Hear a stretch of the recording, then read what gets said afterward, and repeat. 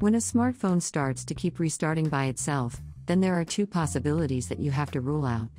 It's either due to a hardware issue affecting the battery and the circuitry, or it can be just due to a minor firmware-related problem. In this video, we will guide you on how to fix your Samsung Galaxy S21 that started to randomly reboot after an update. First solution: charge the phone and observe. The first thing you need to do is to rule out the possibility that your phone has a defective battery. If it's an issue with the battery, then your Galaxy S21 should not reboot by itself when it's connected to the charger, as it's getting power from the adapter and not the battery. So plug the charger to a working outlet. Connect your phone to it using the original charging cable. Let your phone charge, but observe it closely to know if it still reboots. If the problem is fixed, then it's possible that the battery is the problem. However, we suggest that you continue troubleshooting your device. Second solution: run your device in safe mode. Assuming that your Galaxy S21 continues to reboot by itself even if it's charging, then it's possible that some third-party applications are causing the problem. They might be crashing every now and then and have affected your phone's performance. To rule this out, run your device in safe mode to temporarily disable all third-party apps and services. Here's how. Press and hold the volume down button and the power key for a couple of seconds or till the power menu shows.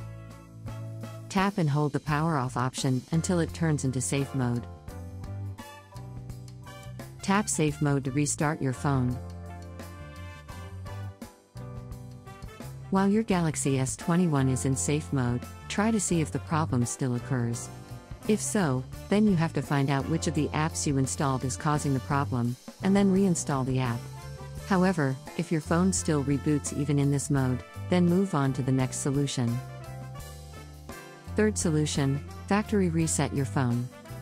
After doing the first two solutions and your phone still continues to reboot by itself, then it's time to rule out the possibility that the problem is caused by a firmware problem. Any software issue can be fixed by a reset. However, make sure to create a backup of your important files and data, as they will be deleted. After the backup, follow these steps to reset your Galaxy S21. Open the Settings app. Scroll down and tap General Management. Tap Reset to view all reset options. Tap Factory Data Reset.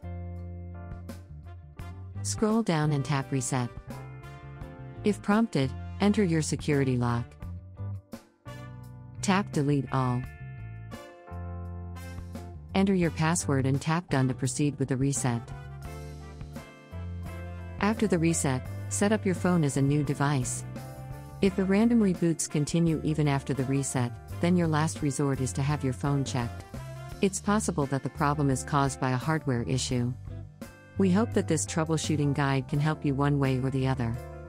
Please support us by subscribing to our channel and enabling notifications. Thanks for watching.